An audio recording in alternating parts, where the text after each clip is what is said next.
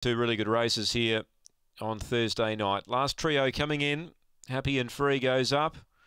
Cosmic Jenna walks in, and they're set to run. Kissing Kiefer, 165 is the favourite. Heavily back, green lights on. Here's the lure. Race 9 Angle-Park, set. Ready.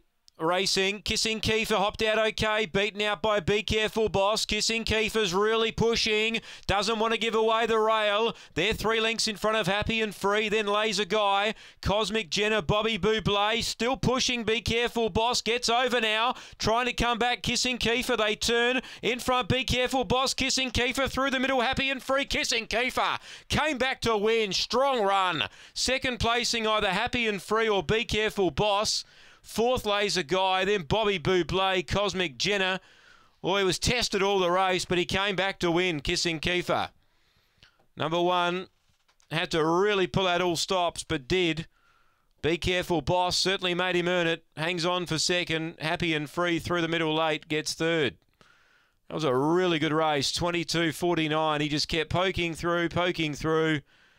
And as they turned the bend, Be Careful Boss, I reckon she got at least a half to 3/4 clear and looked like she was getting set for victory. Happy and Free came through late, and then Kissing Kiefer responding has come back to outworry the pair of them. 22.49 the time.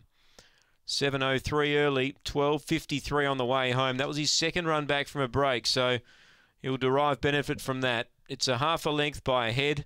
1, 2, 5 and 4 after race 9. The winner's prepared by Ryan Tugwell.